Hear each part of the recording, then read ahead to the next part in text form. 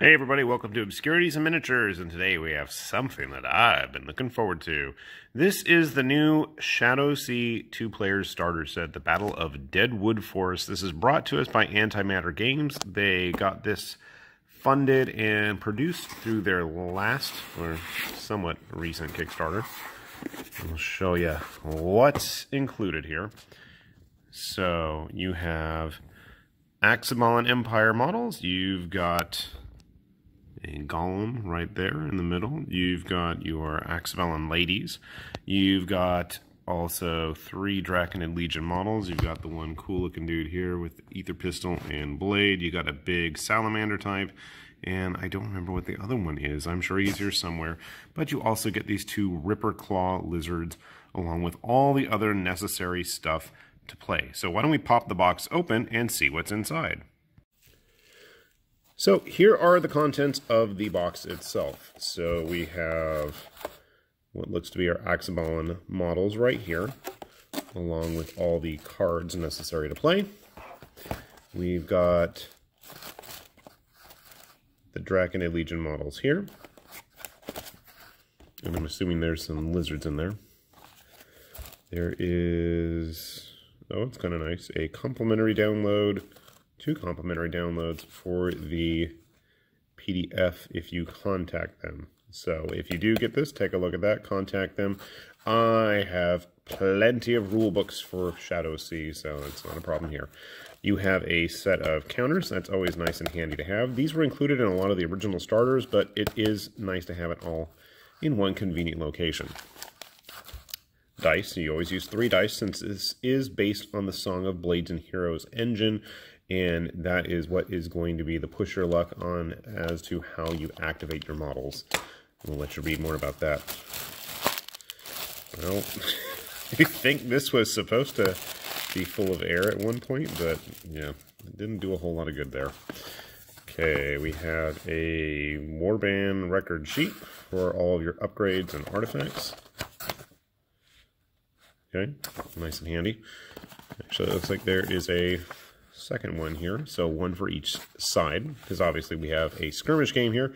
You have your range sticks. This is very important if you've played any of the Ganesha Games or any of the games based off of their engine, specifically with Song of Blades and Heroes. So I know we've got multiples of these laying around, but again, always nice to have. I think there's only one set, but that's okay. We have a dry erase marker, I'm assuming so we can mark up the cards. Okay, I don't know what that is on the cover. Scientific operations. Huh. Okay, so this is a bit new for me, but it looks to seem we have various actual objectives for use in the game. That's pretty cool, and I'm assuming that's unique to this set, and then there's another set in the Deep Wars one, which we'll get to eventually. I don't know what this is. I'm assuming this is actually terrain. Okay, we have a big sheet, and unfortunately it's kind of thin.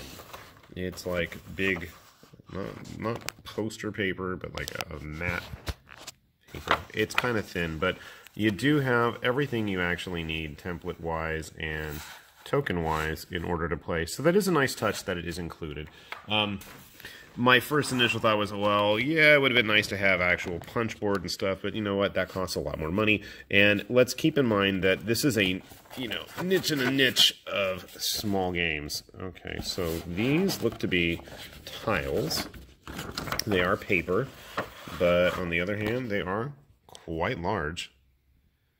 And I'm going to take a wild guess that we're going to put them all together. So here we have another jungly one.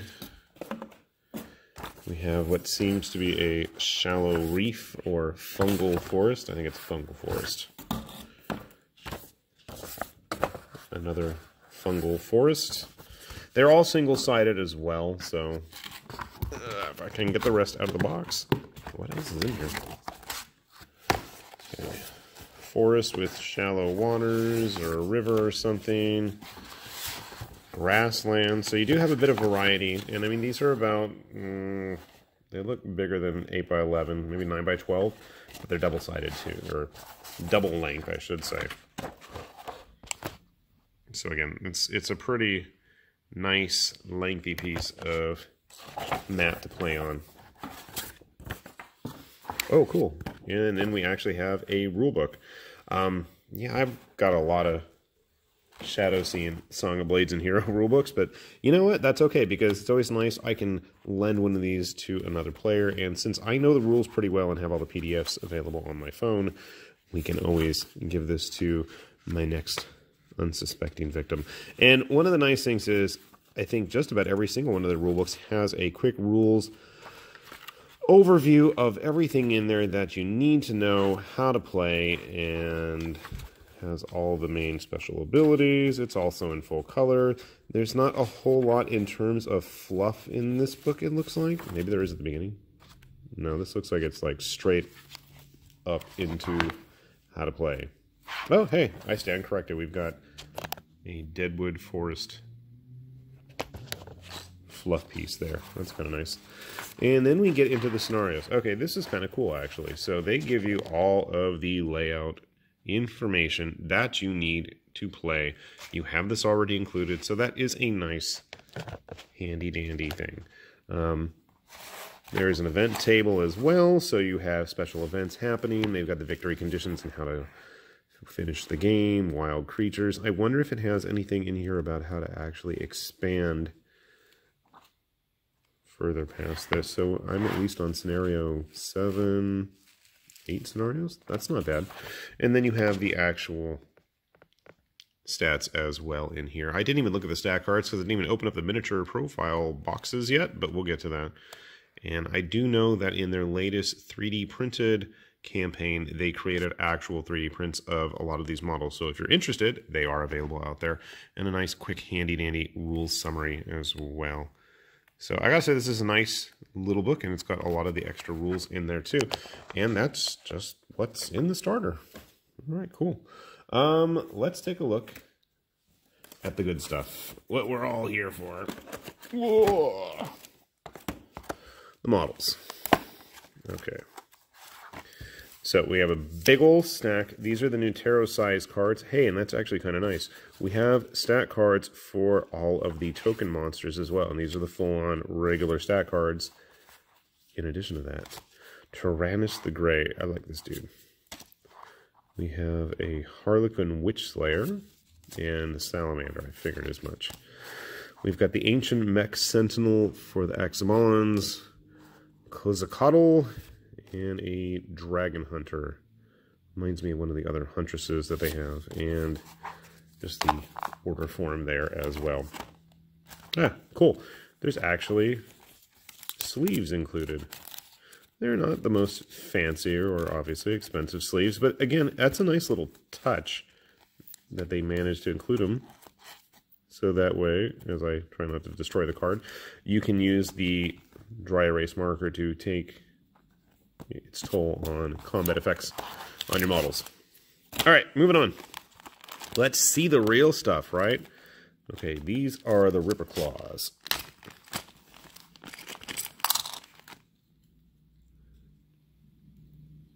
And I'm going to guess these are 3D prints. And the reason I'm going to guess that is because they have the bases already attached. It just seems like a nice sign. I don't think they're unicast because that's more of a Protoss thing. But despite me saying that they're 3D prints, that's not to say that they are not nice quality. You can definitely see there is a good level of detail there. And yeah, he needs to be put together. I think, are they actually different models? They are. They're in different poses. Cool. They both come on 30mm bases. And then let's see here. This is our Enchantress, Kozakotl, or whatever her name is. And again, just like almost all of the Antimatter games, depending on either Deep Wars or ShadowSea, they have the nice custom base toppers for just about every single model. And the level of detail is quite nice on our Enchantress friend here. Let's see the detail on her headdress, her gear, and all her stuff. Moving on to our Huntress. Ooh, I am happy that these survived transit, because that's always a worry. I am quite impressed. Well, it looks like, was she supposed to have a additional bowstring down there? I can't tell. Or maybe she's not supposed to have a bowstring. Maybe that's just a sprue piece that keeps everything connected. That's what I'm thinking, because there's nothing down here, and there is there. And I'm rambling. And again, custom base, and hopefully we will keep her javelin and arrows all in one piece. Model seems to be... oh, what size are they? Well, they're obviously not Kingdom Death size. Got a Raging Heroes model I'm building. Okay. So they're closer to about 30 millimeter as opposed to 32 or 35. Where's my old school Marine? I knew we saw him around here somewhere. So, I'll have to find our witch hunter friend later. That's our Huntress. Not too complicated. And then there is the Golem.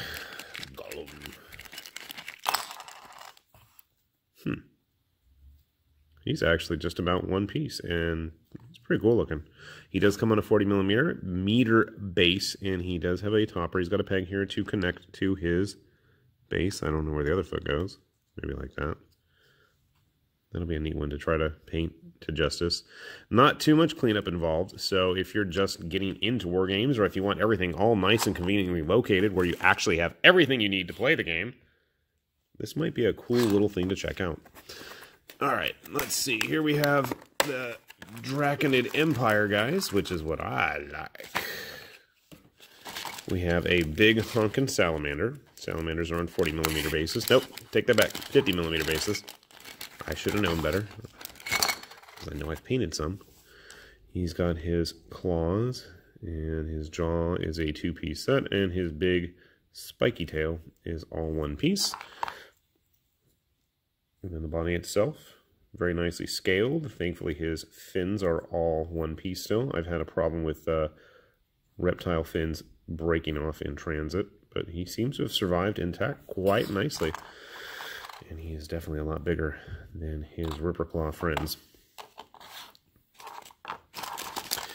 Here is our Harlequin Chameleon model. And I don't know if he's a 3D print or a resin cast, because he is on his base.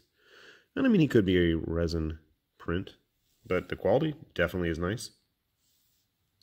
If this is the kind of quality that they're going to be able to put out on their STL files, I'm quite impressed and am going to be looking forward to ordering quite a few more. I know they had a recent Kickstarter for their Uncharted Abyss for terrain and big gribblies. I might be grabbing some of those. And finally, we have the model I am most looking forward to, and that is the gray Dragon Man here. So he is a full regular resin cast, as you can see here. Quite sharp details. I am liking what I see. And his tail and wings are a separate piece, and again, we have a nice custom base for him.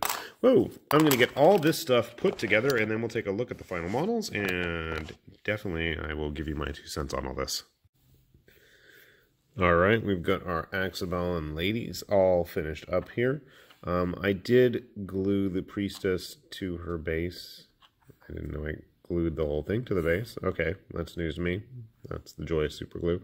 Our Huntress friend is not fully glued just because it's going to be a hassle trying to get to those details underneath her skirt and scarves and all of her gear floating around there. I went ahead and glued her arm onto her knee just to give her a little bit more stability, and then I glued the arrow onto the bow as well, and she does seem to have that kind of pose actually in the artwork anyway, so I'm going to call it totally legit. And yeah, she can pose later. And yeah, I'll get some blue tack one of these days. And we have the Golem. And again, it's a nice big size model. Not too static and flat. And even our priestess, who's a little bit flat in terms of dimensions, I still think there is a nice amount of detail and variety of textures going on there. So I can't complain too much. Should be a fun one to paint. As will our Golem friend here is. Then we have our Draconid Empire guys, and my son has already expressed interest in using these. So, who am I to say no to children wanting more reptiles in the house? I gotta say, the chameleon I really liked. I mean, he's a solid little model, and I'm sure he seems like he was probably a resin print, and it came out really nice. I don't know if I can paint it to justice of the artwork, but we'll give it a shot. Our salamander friend is nice and big. We did have a little bit of an issue trying to get some of the parts in there, the tails and the necks, but that's nothing. A little bit of green stuff won't help fix before we finish painting him. So, not too worried about that. And we have our actual Draconid friend here, who I am quite pleased with. Did need to cut a little bit deeper into his slots on his back to get the wings to attach. Tail went on fine. He had 2 little indentation holes on his base, but it doesn't make any sense why there's 2, because there's only 1 peg on his foot, so I don't know what that's all about. And again, good size model.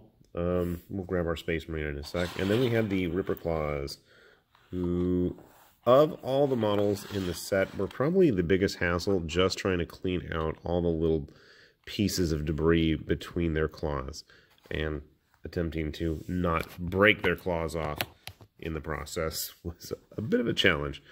They might have lost a nail or 2, but, you know, oh well. You're not going to know, other than me mentioning that. So, for the most part, they're there. I gotta say, I do love the variety in terms of sizes of models. You have some large, you know, big pieces there. You've got some small, regular-sized humans. You've got your diminutive chameleon friend there, and your larger Draconid Dragon Man as well. She wants to stay. There we go. And just to give you a good size indication, these aren't like super small models. I mean, they kind of look like it, I guess, on screen, but no, they're right in there with a, you know, good assortment of 30mm models. And honestly, the variety in terms of what you get in size, shapes, styles, I mean, there's a lot going on. I guess to be really nitpicky, looking at the overall package, the token stuff, I guess, was a little bit on the cheap side, but, you know, other than that, and that, again, is really just being nitpicky. That's nothing that you can't actually find actual 3D options for anyways, so, I mean, I can't really complain about that too much. You have the complete rules, you've got stats for everything involved in the game that you need, even all the counter stuff is in there, you've got all your victory conditions, special tokens, everything that you need to actually legit play a complete campaign, all right there in the box, which is more than I could say for a lot of other starter sets. Hopefully it's in a reasonable price range. I backed it on Kickstarter, and I know I got a good deal, and I've tended to pick up just about everything from Antimatter because I feel like, you know, they really use Kickstarter for what it's supposed to be in terms of coming up with new stuff and getting new products from idea to fruition, so that's always a cool thing to help support. Definitely give their website a check, and hopefully we'll see these out in distribution for the masses soon as well. With that said, this is High Lord Tamberlane with Obscurities and Miniatures, saying thanks for watching, and we'll see you back here soon. Bye-bye.